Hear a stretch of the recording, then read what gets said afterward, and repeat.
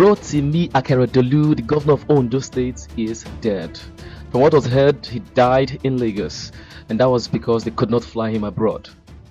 Now, beginning of this year, he had leukemia, which is the cancer of the blood, and that is where the white blood cells in the body crowd out the red blood cells and the platelets, which is needed by the body to stay healthy. So they were looking for dialysis machines to be sent to this secret location in Lagos last week. Yeah, and that was because of how gravely the situation was. So he had to be moved from Ondo to Lagos. Now, did these guys eventually get one? I don't think they did, but just like I would say to every politician in Nigeria, all I can say to him is rest in peace.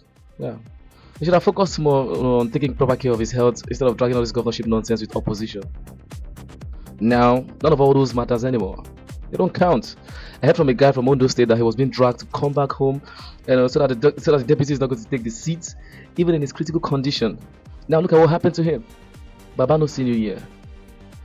In another news, yes, Wike has begun the distribution of 2,000 bags of rice and cows in each local government area in Rivers State. Yeah, people need to eat. People need to eat. And from what I heard, he does this cow and rice distribution every year in Rivers State. And, that doesn't mean you go use a bag of rice for sure all the costs you see within your head because you don't drop bag of rice or you don't drop cow or maloo. I lie. You can't loot the treasury dry and come back with peanuts as giveaways. You can't. But what more can I say, guys? Thank you for watching. Thank you for subscribing. If you haven't subscribed, please click subscribe right now. And do me well by liking this video. I will be back again. God bless you. And Happy New Year in advance.